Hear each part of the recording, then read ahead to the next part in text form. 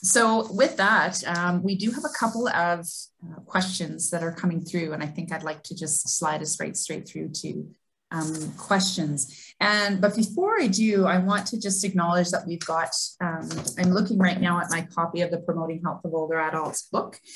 We've got our other editors that are online with us today, of course, Ord Rootman, but we also have Peggy Edwards, Melanie, of course, you were one of the editors, and Francis Grunberg. But I see we also have Gloria Gutman on, who was a contributor to the book. And I just wanted to say welcome to Gloria. And if there's any other folks, any other contributors that wanted to say hello and introduce themselves, then please do. And also, because I know that some folks will need to sign off, I did do a random draw for the Zoom prize winner, I guess, of the book. And the name I drew was Mario Brondani. So congratulations, Mario. I'll get in touch offline to connect with you to make sure that you get your copy of the book. So with that, and questions for any of our speakers, you can, and of course, Irv, if you want to chime in, or any of our contributors to answer the question. The first one that we had come through was, thinking about how to best deliver on the equity front. How do we get all those ministries of health across the country to systematically and consistently collect the right socio-demographic data that we need, so that we can really reveal those underlying inequities and disparities in a way that can't be debated?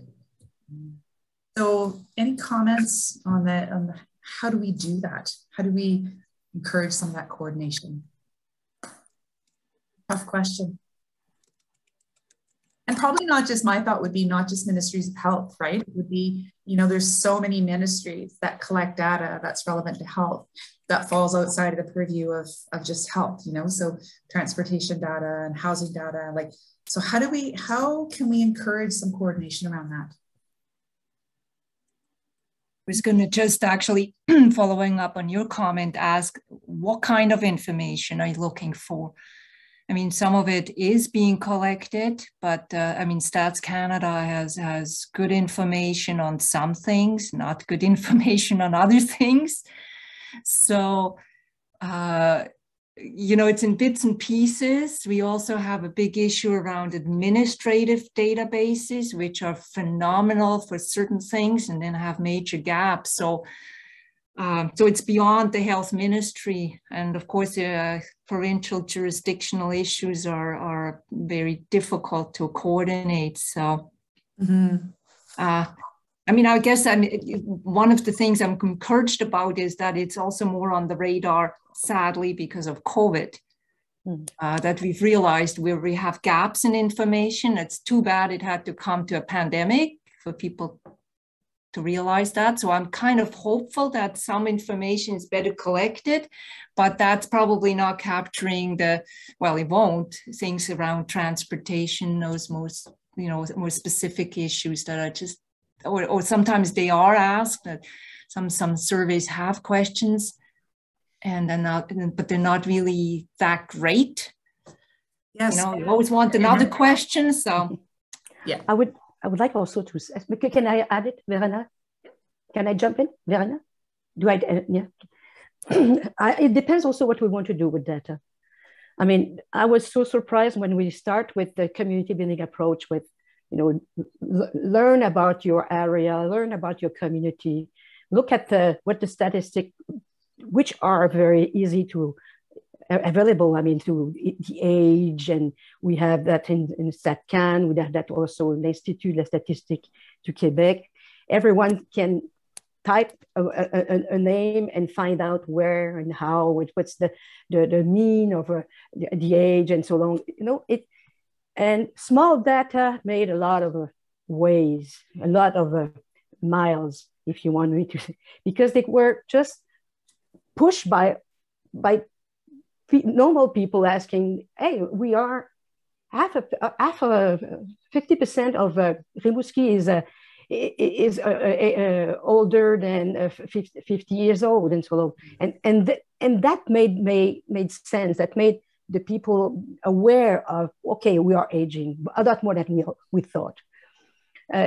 And also the focus group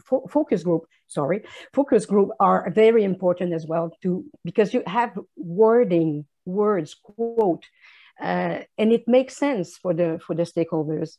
And those data also run miles.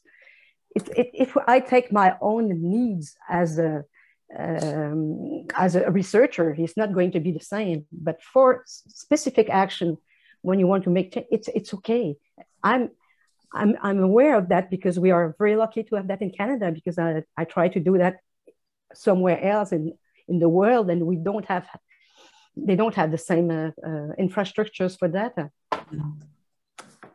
And when Sherry is right, and Melanie and Verena are going to say that I'm right. We have, as researchers, we have never enough data. But it's not the same thing. And I think, I think in that question was that the most tricky part is that systematic coordination of those processes, right, across the levels. And that is a very challenging thing. I do know, the Public Health Agency of Canada, for example, does have the Health Inequalities data tool that is online, where there is some systematic collation, not necessarily collection, but they collate the data that's been collected across a number of sources to identify inequities across the population. But that systematic coordination is extremely difficult. Okay, we do have a couple of other questions. One is around housing authorities. So are there any housing authorities across Canada that are involved in age-friendly issues? So for example, Saskatchewan Housing Authority. Do folks know of other health authorities that are specifically looking at those age-friendly issues? Health authorities, no. Housing authorities, any housing authorities, okay. Yeah. Okay, but the CH, the Canadian Society of SCHL is involved in some areas in Quebec for specific pilot projects. Could you type that in the chat box, Suzanne? Pardon me? Could you type that in the chat box just so we can see, and we can look that up actually? I will find out the acronym in English. Yeah, sure. I can look it up in French too. That's okay.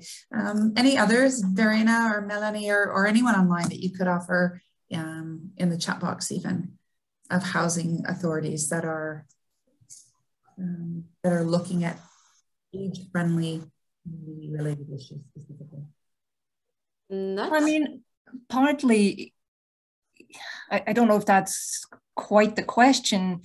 I mean, issues around universal design speak directly to age-friendly. So if you had consistent application of universal design, so that would be one piece of it, right? So that's one piece. Sometimes universal design is not implemented. Plus, it doesn't deal with, the broader issue of housing in and of itself. So I don't think so. I don't think there's enough being done. But I have no solutions. I guess I have so few solutions. I'm just going to pop one in the chat box here that someone suggested, sent to me. Oh, I see they've already put it into the main chat box, actually, Seniors Advocate and BC Government. And I think sometimes that work, you make a good point, Verena, that, if we look at those broader community planning issues, for example, then they will speak to these. The trick is really taking that equity lens, right, to community, social isolation, community design types of issues. And I was to say that with the COVID situation, there is a huge housing need in that increase a lot. People move a lot around here in Quebec, and now there is really housing issue in terms of the cost of the rent. If we have affordable place to live, there is less of them. And in Sherbrooke, we have a revitalization of the center of Sherbrooke. So this will be new construction, and we are afraid that it will increase the price of the renting.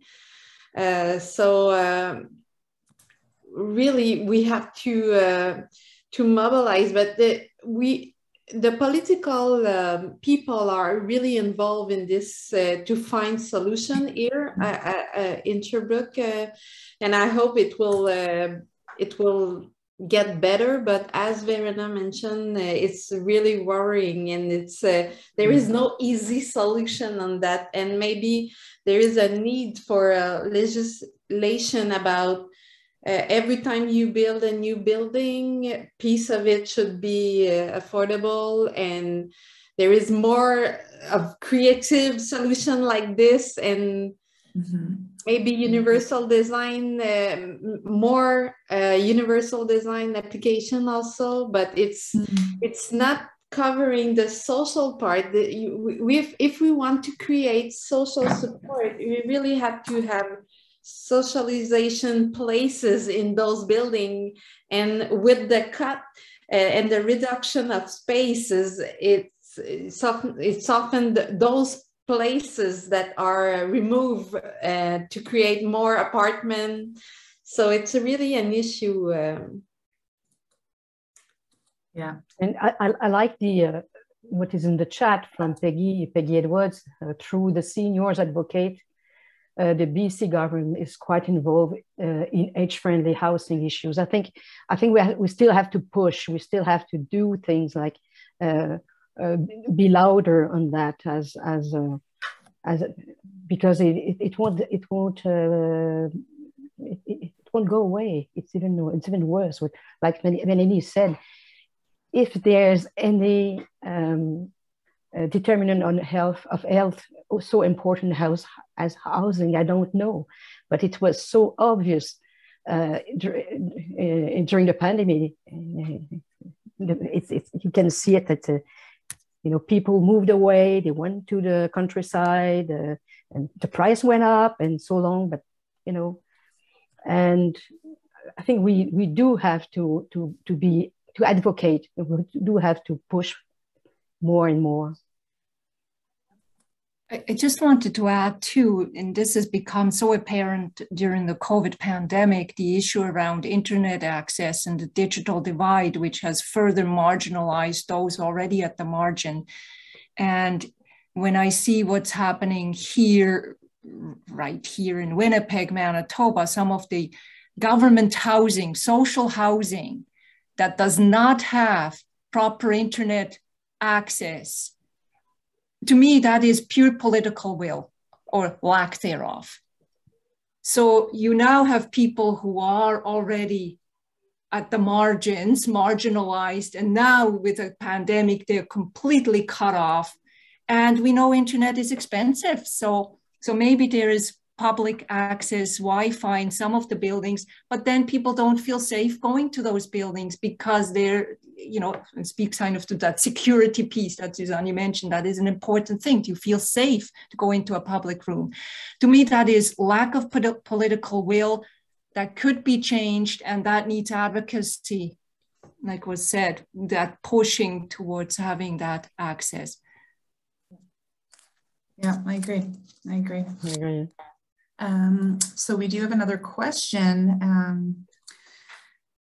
Building on that, based on all the research and the ideas that were presented to you, what are some realistic, attainable, affordable options for older adults within Canada? I'm assuming this is related to housing. Maybe we've already covered that a little bit. There was a suggestion in the chat box about co-op housing, but can we add some light anymore on some of those realistic, attainable, affordable options for older adults?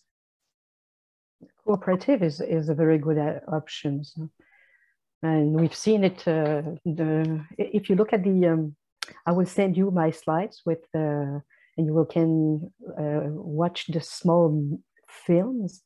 It's the small videos, but it's very interesting because they were made by a filmmaker who is quite well known. She did it because she thought it was important.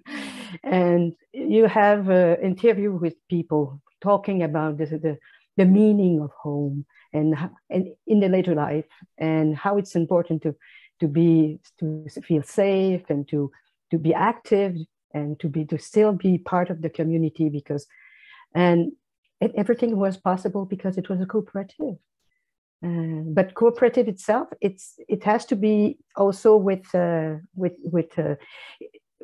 have this cooperative, they have to change 2 laws. They have to change a law that the board could receive people older than 75 years old. They have also to change a law that they couldn't be to buy part of the building. They had part of the cooperative. It's the community itself. It's the city, the little rural community of rural who paid for it. You see, but it's a cooperative. It's not, and we have to invent. We have to find new ways of doing things. That was the point for us to look at what we can see in Denmark and in other countries, because we are stuck in two little opposite options. And I think it's worth it, because it's worth it when you do it properly. You reach exactly what Melanie is talking about, to still be active and still to be part of this. Yeah, and someone just put in the chat box, how do we get people to buy into this type of housing? There's such a culture of individualism and I guess isolation in some ways, right? Where we each need space. So how do we recreate that kind of culture and shift the way that society thinks about ways of living? Yeah, I have no experience seeing that, but the small cooperative that I'm talking about is not far away from where I live, and I'm volunteer that since maybe almost from the beginning, and people are just living in the community. They're coming in. There are people who are very individuals, but they won't last very long, because they will say, because everyone has to do his part or her part. The oldest one was cleaning up the ramp. It was the cleanest ramp in Canada, probably, but she was doing it every day. But she had the feeling that she was doing something for this community. Mm-hmm. And I think we are more social than we think we are. We've seen it in the COVID as well. We need to see people who are human or social animal. Mm-hmm. Mm-hmm. I also think some of the buildings we currently have, so these are not new models, so these 55 plus or assisted living, whatever they're called. Let me give you an example. I know somebody who just recently moved into one of those buildings. So there are a lot of older adults in there. There's one suite after the other, and you would think there would be social interaction. Well, this person is feeling totally socially isolated and lonely. There's no contact. And I've been wondering about why that is, and I would like to actually see the building. I bet you it's because of the way it's laid out. There's long hallways and there's no place to interact, so you don't encourage that interaction. So I think it's an old model. I think we need to have different models of encouraging interaction and building community, because I don't think it comes naturally, not by this example. And this is a social person. So, and maybe it will come over time. So apart from all those new models like co-ops, I like that, and home sharing, all of those are good ideas, but even just our models of those old ideas of buildings, what that means. So I think there's some innovation to be done. And just to add on, I'm on a committee by an interior design students where they have to model design. I mean, it's a hypothetical, but they have to design housing, and she's designing a housing for people who are artists, and is truly with her design trying to encourage that interaction. And you can do that. but it needs a different way of thinking. Where the common areas, so you can be alone, of course, you want to be that, but also encourage interaction. Almost, again, you don't want to force people together, but at least you want to have opportunities for interaction. I think if we could implement more of those, and there are examples out there, that would be great. Yeah, you touch a point. That's why we worked with the Belgium architect, Masson, and he was working on that. And also the small cooperative I'm talking about is made that way. And every cooperative, normally they don't have this kind of a huge place where people can come together and so on. They are just made on one model. And we criticize that as well when we've seen them saying, you're just add to the social isolation of people. But in the small cooperative, they call it, I don't know the name in English, but Alain must work for that today. It's called in French, bassin versant, where all the water comes through. And you have to take care of your bassin versant, but they call it bassin versant sociologique. So it is to make people coming together and work together and eat together, doing stuff together and so on. I don't know, Pierre, is Pierre there? Pierre, Alain. Okay, so thank you. Thank you, Suzanne. And I think watershed, exactly. That's what. They call it exactly like that. You say we had a social watershed, and Verena, you were very right on that. Great. Okay, thanks very much. I think there is a question in the chat box that we're missing, but unfortunately we're going to have to wrap it up here. Irv, I want to give you a minute to say a couple of words and start closing us out. Can we turn it over to Sure, I've been waiting for this. I have an idea, or there's a model that is really effective here in British Columbia, and that's Costco, not the store, but the organization. And it's not just an organization, it's an organization of organizations. They have managed to put under the same umbrella organizations that are concerned about older adults. And they've also, I think, tried a bit to do that across the country. But I'm not sure how that's working. So what my suggestion is that every province organize an organization of organizations for older adults that can put pressure on governments at all levels. So I'll leave you with that thought, and maybe we can talk about it on the next webinar, which is coming up in a month, on strengthening community action. So in closing, I'd like to thank Diane for acting as a great master of ceremonies for this webinar and for the series, for that matter. And also for helping Melanie organize this webinar. I'd also like to thank Verona, Suzanne, and Melanie for their excellent and stimulating presentations. In addition, I want to thank the National Collaborating Center for hosting this webinar, as well as the series based on promoting the health of older adults. Finally, I'd like to thank all of you for attending this today, and hope that you go away with some new ideas on how to create equitable and age-friendly communities.